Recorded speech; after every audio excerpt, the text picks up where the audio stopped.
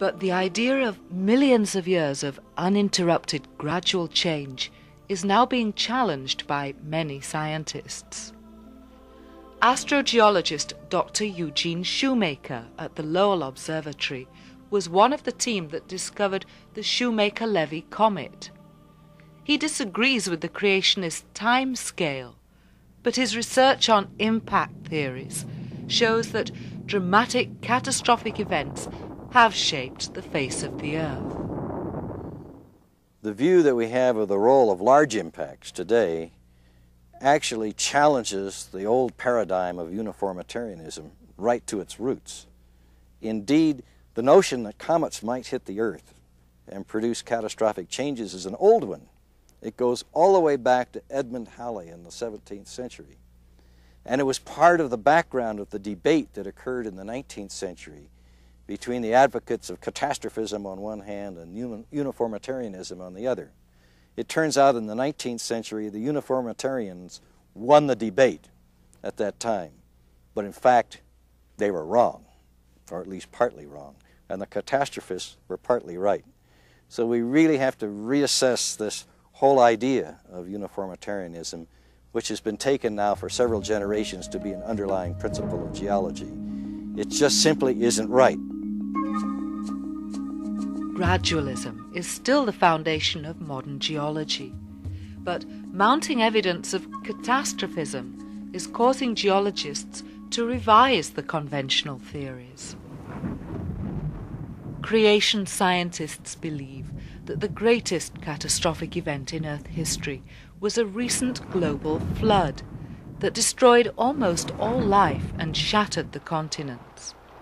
Their claims are supported by studies of local catastrophic events that can be observed today. We do know of catastrophes that occur today, volcanic eruptions, earthquakes, tsunamis, hurricanes, those sorts of things.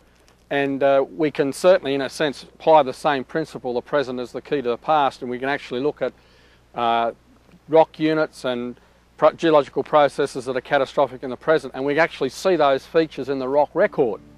And that gives us a clue that maybe the past wasn't all that quiet, and when you've got fossil upon fossil upon fossil that show evidence of catastrophism, it begins to give you a different picture of the total geological record as somehow not being a slow and gradual thing. It points to a catastrophic past in the Earth's history. Under the fragile crust, Yellowstone National Park in the Northern Rockies is a seething cauldron of geothermal activity. Sometime in the past, powerful volcanic explosions blasted through 1,000 square miles of rock, hurtling debris as far east as Kansas. At Yellowstone, several layers of petrified trees are found standing upright. How did extensive forests become fossilized? It's widely claimed that the trees were gradually fossilized where they grew millions of years ago. But a new theory developed by Dr. Stephen Austin at the Institute for Creation Research in San Diego suggests the trees may have been uprooted in a sudden catastrophe, swept away and rapidly buried. The creationist model was seen in action during the eruption of Mount St. Helens volcano in 1980, when thousands of trees were swept from the hillsides and deposited in Spirit Lake.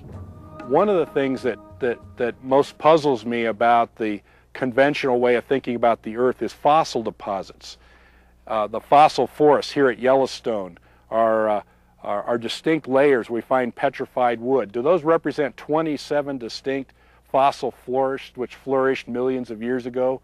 The signs at Yellowstone here used to say that. They used to say that there were countless tens of thousands of years involved with each of the forest layers, and that the whole rock strata sequence took 40 million years to form.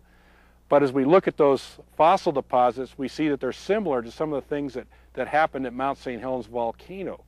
A whole series of upright logs were deposited at Mount St. Helens in the bottom of a lake. And the mud flows at Mount St. Helens made stratified deposits with upright logs embedded in the deposits. And each of these may look like it was a separate forest over many, many thousands of years, but this process of redepositing logs creates what in our ordinary experience looks like would require millions of years. The modern thinking about this may indicate that catastrophic processes are better at making fossil wood deposits and even upright logs embedded in the rock strata than the slow and gradual processes are.